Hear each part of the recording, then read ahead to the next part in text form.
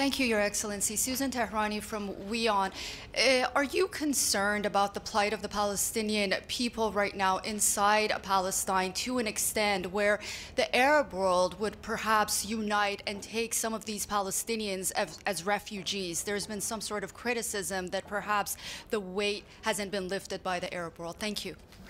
The weight has to be lifted, but it is not to be lifted by the Arab world. It is to be lifted by removing that weight, and that is very easy by stopping the killing, by stopping the blockade, by allowing enough humanitarian aid to go in to support the Palestinians. The Palestinians do not want to leave their land, and we are not going to encourage them or force them to leave their land, and we're not going to work with anyone who has that agenda. The Palestinians have a right to their land, and they have a right to live in safety and security and dignity on their land. And that is what we will push for, and that is what we will work towards.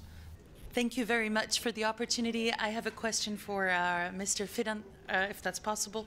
According to numbers announced also by the UN, there's a huge destruction and catastrophic loss of life in northern Gaza. And meanwhile, the civilian population is increasing each day on the south of the Strip with forced relocation.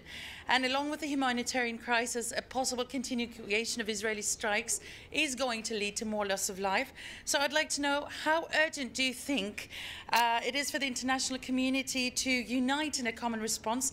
And what can you do, what can this committee do to enforce that response? Thank you so much, sir. Well, thank you very much. I mean, this is a very important question. As it was described by my brother, we are, as a group, is working very hard to make sure that the international community lives up to its responsibilities, both legal and moral. I think this is very important because in the absence of moral compass, we would lose our way as humanity.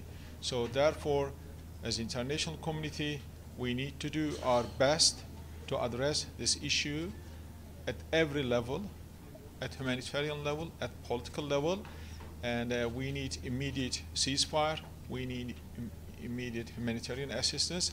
At the same time, we need to start immediately to address the root cause of the problem, which is two-state solution. Thank you very much.